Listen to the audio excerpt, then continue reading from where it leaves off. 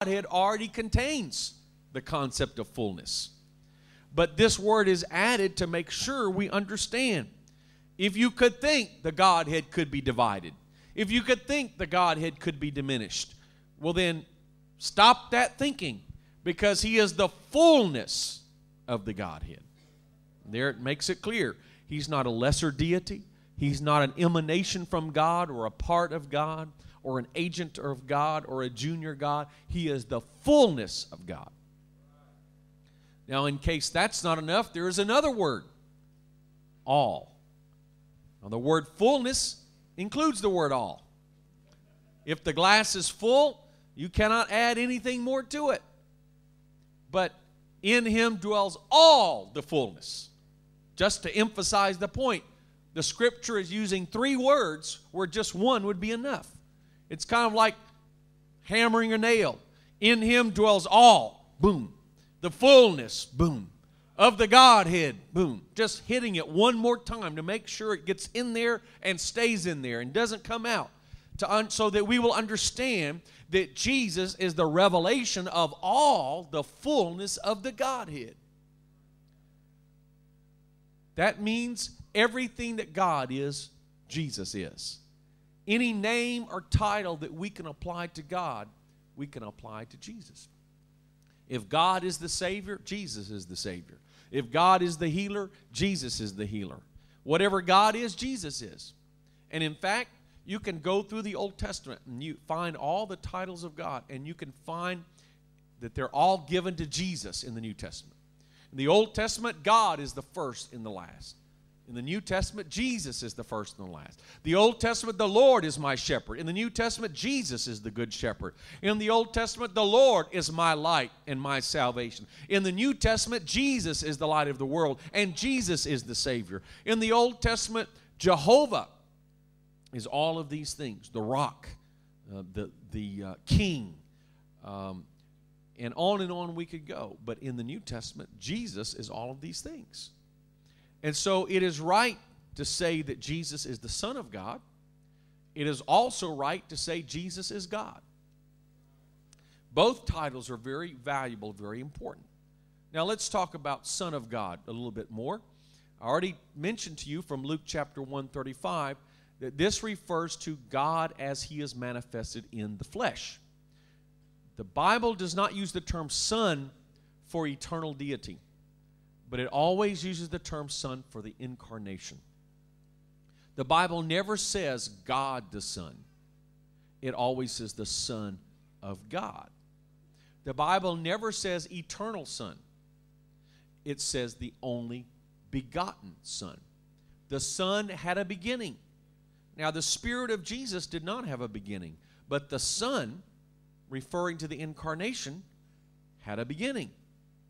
You can see this in Galatians chapter 4 and verse 4. It says, Galatians 4:4, when the fullness of the time was come, God sent forth His Son, made of a woman, made under the law. God is eternal, but the Son was made of a woman, made under the law. Son had a beginning at a certain point in time. All right? So when we say that Jesus is the Son of God, we mean He is begotten by God's Spirit.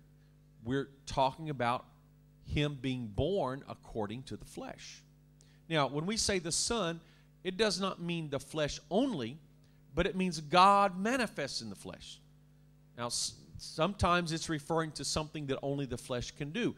As, for example, it says the death of His Son. Obviously, only a human can die. Spirit cannot die. So when the Bible speaks of the death of the Son, that's a very obvious example. It's referring to the flesh.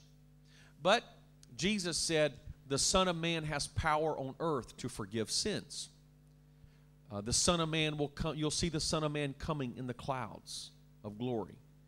Does that mean just the flesh? No. It means God as He is manifested in the flesh. So the Son of Man has power on earth to forgive sins. Who was forgiving sins? Jesus, standing there before them visibly, physically.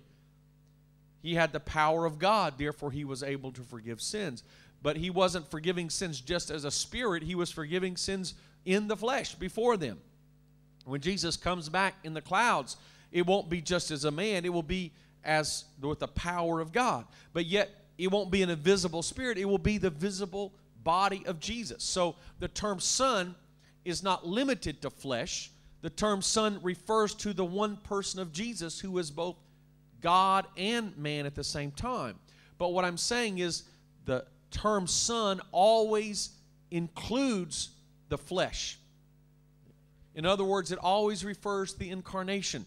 It cannot speak just of spirit only, but only the spirit as incarnated in flesh. And that's the scriptural use of the term son. So when we confess Jesus is the Son of God, that's very important because we're confessing he's a true man who died for our sins. And without Jesus being a true man, we have no salvation. So we should proclaim and preach that Jesus is the Son of God. That's a very beautiful oneness truth, that Jesus is the Son of God. In fact, one of the oneness pioneers, Bishop G.T. Haywood, I don't know if you know or sing the song, but he wrote a beautiful song, Jesus, the Son of God. Oh, sweet wonder. Oh, sweet wonder, Jesus, the Son of God. And that should be a very precious truth. At the same time, we understand, and it's right to say Jesus is God, because the Bible does say that as well. And let's talk about that a little bit more. Go back to the prophecies of the Old Testament. We find Isaiah chapter 7 and verse 14, a prophecy of the birth of Christ. It says that a virgin will conceive and bear a son, and thou shalt call his name Emmanuel. And you know what Emmanuel means?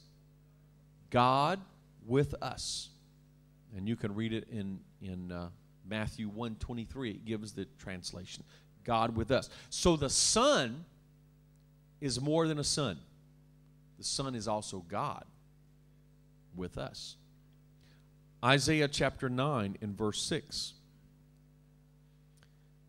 For unto us a child is born, unto us a son is given.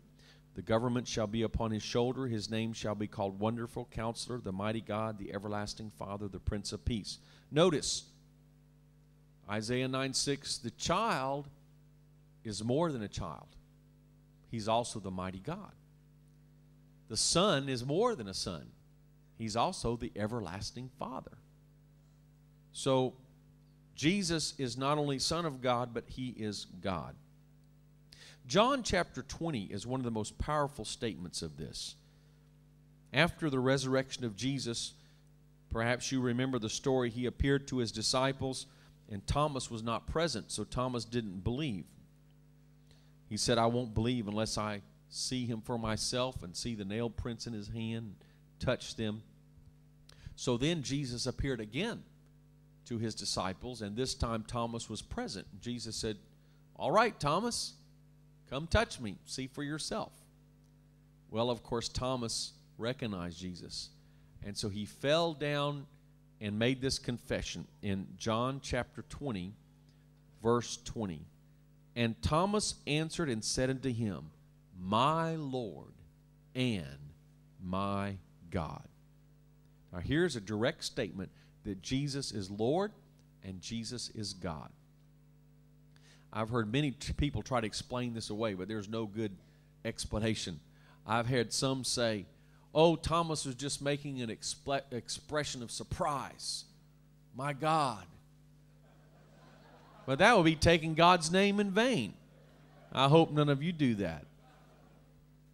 He wouldn't do that. And I've heard some say, oh, he was looking at Jesus. He said, my Lord. And he looked up to heaven, my God. Obviously, they're trying to avoid the meaning of the scripture here. But Jesus was making this confession looking at Jesus. Thomas was making this confession looking at Jesus. And remember, Thomas was trained as a Jew from childhood. There's only one God. There's only one Lord. He's the